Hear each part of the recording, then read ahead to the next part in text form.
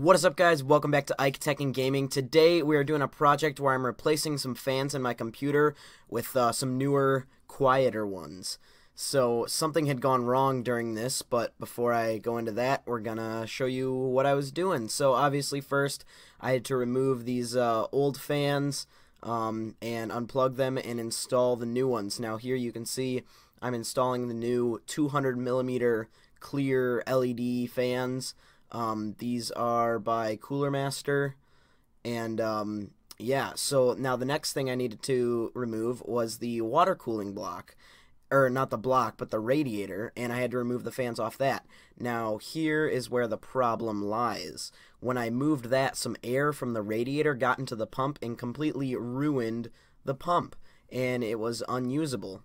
And so as I was trying to install these new fans here, I got them all done, and lo and behold, when I installed it, it didn't work, so I had to install the stock CPU cooler, which was ugly and loud.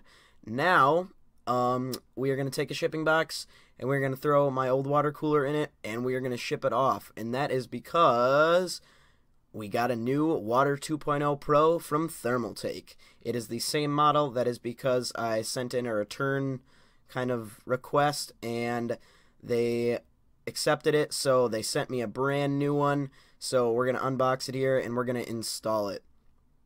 So as I open the box here, you can see it's a brand new consumer version that they sent me, which is nice.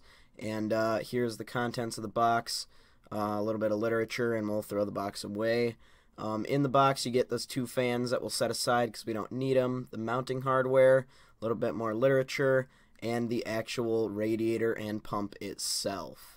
Now, the first thing we got to do is remove this ugly stock cooler and remove the processor. Once the processor is nice and clean, we'll put it back in and remove the brackets. Now, we're going to refer to our guide here to make sure that we have the right backplate so that we can install that on our existing motherboard, because these kits have all the different backplates for all the different types of sockets for CPU.